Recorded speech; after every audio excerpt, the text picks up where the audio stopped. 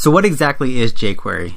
Well, jQuery is a lightweight JavaScript framework that you can use in your web app to build interactivity. jQuery is also great for making it compatible with multiple browsers, multiple mobile devices, tablets, phones, and any other kind of desktop resolution. So we're going to go ahead and run through a quick tutorial and just show you the basics of using jQuery.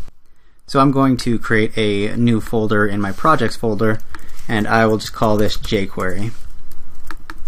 And I'm going to open this jQuery folder up in my favorite editor, and in this case I'm using Sublime Text, and you can download it for free. You can just Google Sublime Text and you can download it for free. I can click on New File, and I'll want to create an index.html, and inside here I'm going to create a basic HTML structure, and I'll just call this page jQuery tutorial. So the next step is we'll want to head over to jQuery.com and download the jQuery library. So if I go to jQuery.com, there's a big download jQuery button here to the right. I can click on that. You can click on the latest version. In this case, it's 1.11.2. There is a jQuery 2, but this is the recommended right now. So I'm going to download that library, and I'll want to bring it over to my project.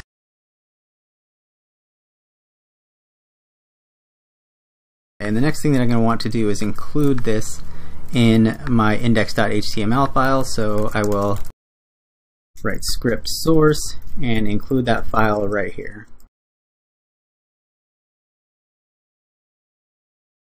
Okay, and then I'm going to add a little bit to my page. I'm going to give it a header tag. I'll just say hello there, and I'll give it a paragraph.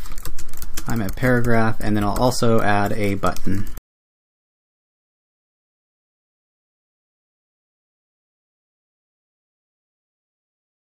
And I'm going to go ahead and save that page and open it up, and you'll see that we have a simple web page right now, and it's not doing much because we have not added any jQuery to show some interactivity in here. So let's go ahead and change that and add some JavaScript in our head tag. Okay, and the first function that we're going to write is going to be something that you'll use very often when writing jQuery apps or just adding any kind of jQuery functionality into your app. So I'm going to start with the $, which is calling jQuery. So jQuery is essentially the $. Anytime you call that, you're calling the jQuery library. And the next thing that we're going to type in is our selector, and in this case it's our document. And we want to say once this document is ready, we can run this function. And this is going to be a function that you're going to use throughout your app a lot of times as you're writing jQuery code. You are saying essentially that once this HTML document is ready, then we can go ahead and run our functions from here. Otherwise, if your HTML page hasn't been fully loaded, then you can't guarantee that your functionality is going to work correctly. And the next thing that we'll want to do is once this button is clicked, let's go ahead and hide the paragraph. So again, we will say $, to call jQuery, and our selector in this case is going to be this button that says click me. So we can just call the button here, and then we can call the action click. And once that is clicked, we can run this next function.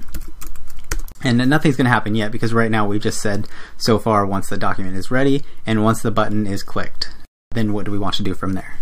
So let's go ahead and call jQuery again, and we will call the paragraph, and we'll tell the paragraph to hide.